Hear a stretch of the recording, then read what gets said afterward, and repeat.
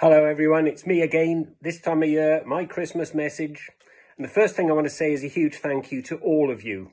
The board, the coaches, the players, the staff, everyone involved, members, supporters, club and committee. We are a great club and we all contribute something to it. So thank you for your part in the club and making it the successful and wonderful club it is. Let's go from strength to strength, shall we?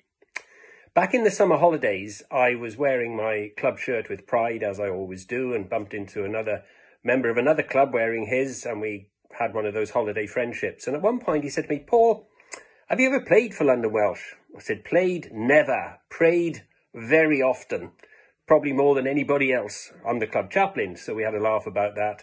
But it's true. I do pray for you all from time to time, as I know there is need, or sometimes perceive there may be.